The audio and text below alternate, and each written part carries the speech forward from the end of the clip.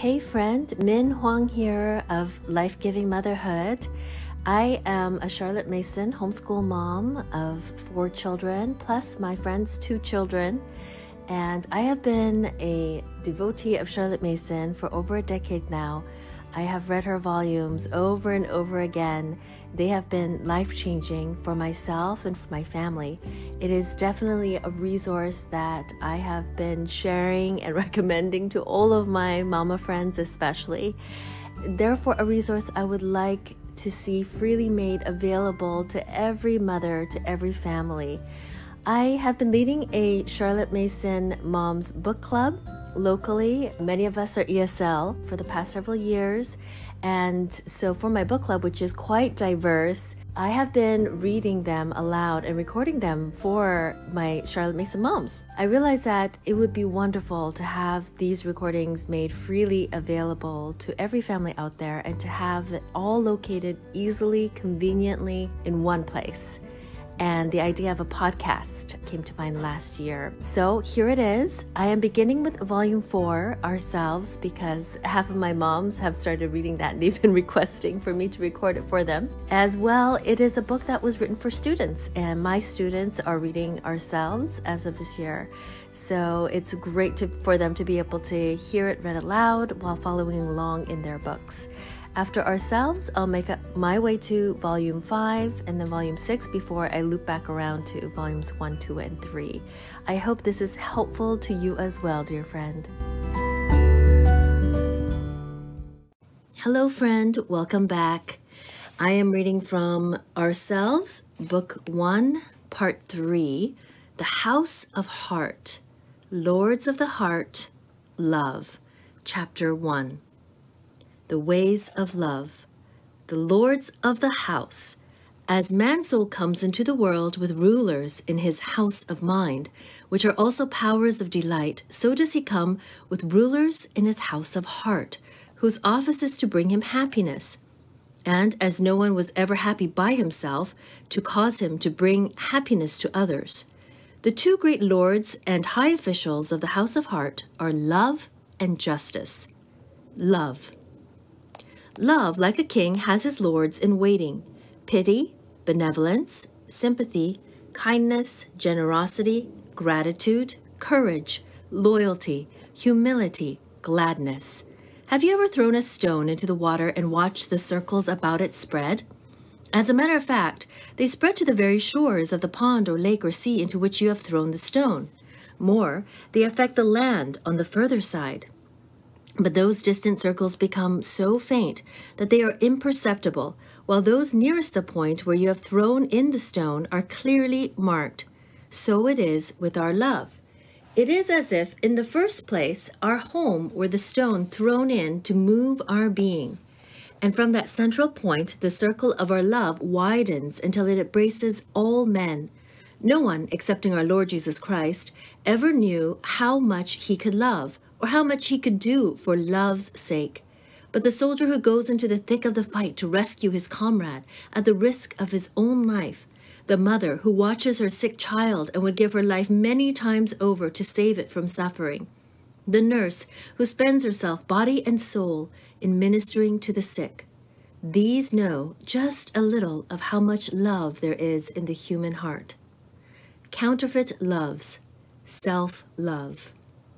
There are many counterfeit loves going about ready to take possession of the house of heart and to expel the lawful Lord. We know what it is to be exacting, selfish, jealous with those dearest to us, even with our own mothers, and we call it love.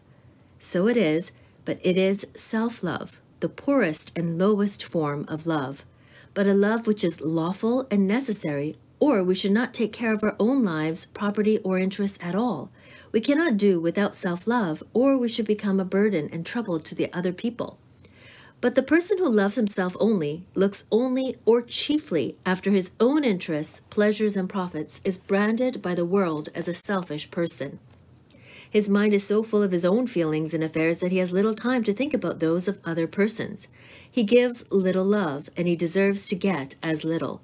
But the sad thing is that perhaps he has a mother or sister, a wife or a friend, who pours great love out upon him and suffers at his hands.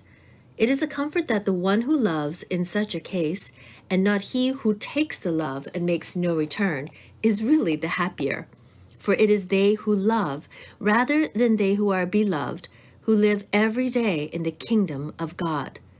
There is a kind of selfishness not so easily found out as that of the person who is always looking after his own interests and pleasures. That is, the selfishness of the person who is continually making claims on those who love him. He wants their time, their thoughts, all their attention, their company, and is irritable, offended, jealous if he does not get the attention and affection he demands. He thinks it is because he loves this or that friend so dearly, but it is, in truth, because he loves himself, that neither mother nor friend can give him all the love and consideration he seems to himself to deserve. Philandering. There is another counterfeit of love whose satisfaction lies in kissing, caressing, touching, being always with the person beloved at the moment. I say at the moment because, though these expressions may belong in the right measure and at the right time to true love, they do not in themselves constitute love or necessarily belong to it. And some people go through life philandering, now with one person, now with another, in the indulgence of this spurious, rather animal affection, which is not sustained by any of the signs of true love.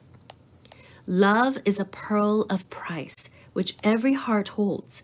But as many people pass counterfeits upon themselves and upon their friends, it is well that we should know how to recognize the jewel when we see it, and above all, when we feel or think we feel it. Love delights in the goodness of another. Love delights in the person who is beloved. Now, it is natural to us to delight in that which is good. The hearts of the most savage and degraded have many times been conquered in this way. They have seen lives of goodness, unselfishness, and beauty lived before them from day to day. They have watched such lives with delight, because 'tis their nature to. And at last they have given their heart's love and reverence to the person whose goodness has been their joy. It is not merely that the person has been good to them. Perhaps they have never had a word or look all to themselves, but they have watched, pondered, and loved. Some day, perhaps, we shall know the history of the soldier heroes, the missionary heroes, the saints, who have done good just because they were good. Now we know only a few here and there, St. Francis of Assisi, Elizabeth Fry, General Gordon. But whenever we learn that people have been raised out of degradation in countries savage or civilized, we may be sure that it is because someone has lived a blessed life before their eyes. Therefore, I say that love delights before all things in the goodness of the person beloved, and would not for any price make his friend less loving to all, less dutiful, less serviceable. To influence his friend towards unworthy ways would seem to love like burning his own house about his head. Seeks the happiness of his friend. Again, love seeks the happiness of the beloved and shrinks from causing uneasiness to his friend by fretful or sullen tempers, jealousy, or mistrust. Seeks to be worthy. Love seeks to be worthy of his friend, and as the goodness of his friend is his delight, so he will himself grow in goodness for the pleasure of his friend. Desires to serve. Once more, love desires to give and serve. The gifts and the service vary with the age and standing of the friends. The child will bring the gift of obedience. The parent may have to offer the service of rebuke, but the thought of service is always present to love. Love not in word, neither in tongue, says the apostle, but in deed and in truth. That is, perhaps, do not rest content with a mere expression of love, whether in word or caress, but show your love in service and in confidence. For the love that does not trust is either misplaced or unworthy. Love has other signs, no doubt, but these are true of all true love, whether between parent and child, friend and friend, married lovers, or between those who labor for the degraded and distressed and those for whom they labor. Let us notice the word degradation. It is literally to step from, to step down, and it is really a word of hope. For if it is possible to step down, it is also possible to step up again.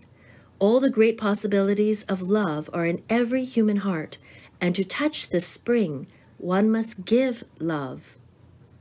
aversion.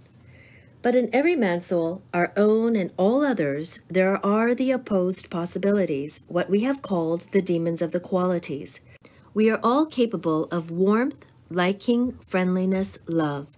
And we are all capable of coldness, dislike, aversion, hatred. Punch's old joke, "Ease a stranger, let's Eve arf a brick at him," gives us the key to a great deal of our coldness and aversion.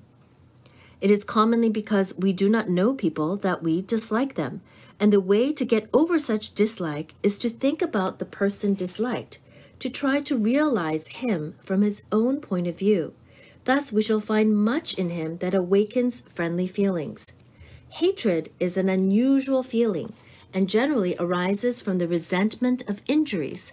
Let us remember that the one petition in the Lord's Prayer to which a condition is attached is, "Forgive us our trespasses, as we forgive them that trespass against us."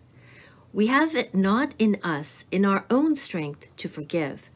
It is only in the love and the presence of God that we can forgive injuries, and when we forgive, we love. Before we think of the particular manifestations of love, we will consider the blessed presences whom we have called His Lords in waiting.